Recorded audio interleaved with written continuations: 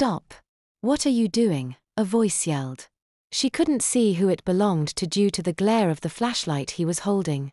The hammer about to smash a nail into her shoulder stopped as the angry lumberjack looked behind him. We caught this terrorist spiking trees. He still had one hand holding her off her feet with her back against the tree. So, we'll call the police. We aren't going to hurt people. We aren't tree spiking terrorists, said the man with the flashlight. I wasn't spiking trees, said Bridget. I was pulling spikes out. Sure, said another of the lumberjacks. He held up the Yahoo map she had taken from Flower.